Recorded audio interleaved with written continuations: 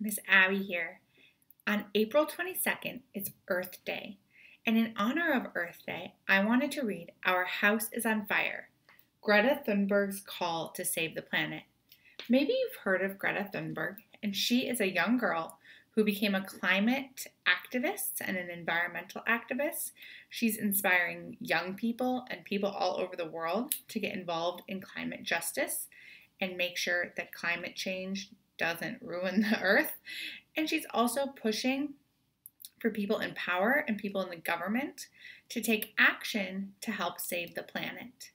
And just a reminder, even though Earth Day only happens one day a year, you can celebrate Earth Day every day by trying to take steps to help save the earth, like recycling, composting, picking up trash when you see it, and turning off electronics and things like that when you are at home.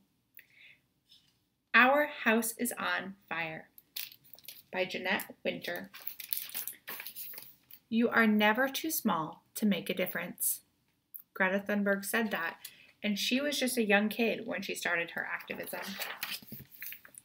Our house is on fire. Greta is a quiet girl who led a quiet life in the city of Stockholm. Her dog Roxy was her friend. All my life, I've been invisible. The invisible girl in the back who doesn't say anything. In school, she felt alone. Then one day, Greta's teacher talked to the class about the climate, about how our planet is getting warmer, about how the polar ice is melting, about how animals' lives are threatened, and ours are too.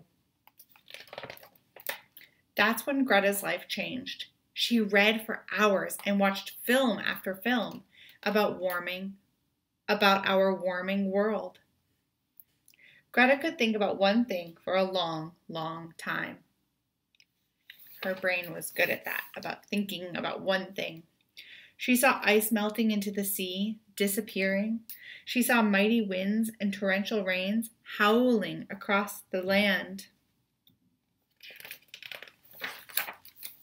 She saw coral reefs deep down in the sea, pale as ghosts, bleached by the warming waters. Here there's a before picture, what we want coral reefs to look like, and an after picture. Greta saw living creatures everywhere, struggling to stay alive. Greta saw floodwaters covering houses and people and animals. So this is her mind kind of thinking about all the terrible things that could happen as the climate continues to warm. She saw cities swallowed under rising oceans. She saw the smoldering sun scorch the earth, leaving it bone dry. She saw blazing wildfires racing through the forests. Our house is on fire. Greta became sad, thinking about the climate all the time. She barely ate or spoke. Those pictures were stuck in my mind. The sad days went on for a long time, each day more unhappy than the next. There might not be a world to live in when she grows up. What use is school without a future? What can I do? She wondered. Greta decided to go on strike from school for the climate. Her parents understood. A strike is when you stop doing something in order for people to notice. And so she went on strike from school for the climate, and it says strike for climate in Swedish. Greta skipped school one Friday and took her poster, School Strike for Climate, to the Parliament building to sit on strike. She hoped lawmakers would see her. People walked past, too busy to notice. Greta was invisible there, too. She was at the Parliament building every Friday, even in the rain. Then word of her strike began to spread. Little by little, other school strikers joined her. On Fridays, Stockholm schools were a bit empty. So many kids came that even the schools were empty on Friday. More people started noticing the child strikers, and word spread through cyberspace about the Friday school strikes. And here's all these different ways to say strike in different languages. Children started striking everywhere. If grown-ups won't act to save the planet, children will. The quiet girl who always felt invisible was asked to speak to very important people at the United Nations climate talks in Poland. Greta only spoke when she thought it was necessary.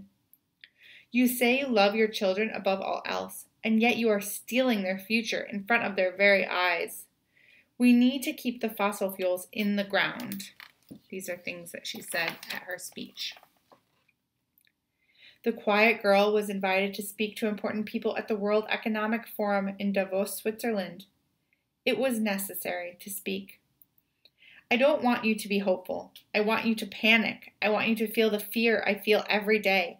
I want you to act as if the house was on fire, because it is. She's trying to get these government people to act.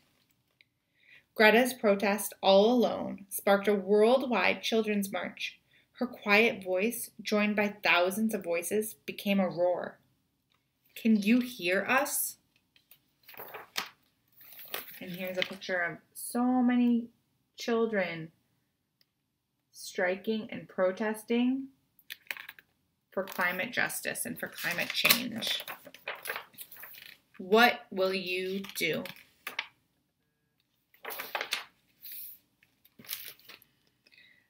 There were countries on August 20th, 2018. She started her call to action. And in many countries, it culminated in a worldwide action on Friday of March 15th, 2019.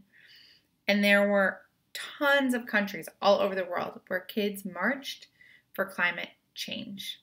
What can you do to help climate change? I hope you enjoyed that book and you feel inspired by Greta Thunberg's actions. Bye.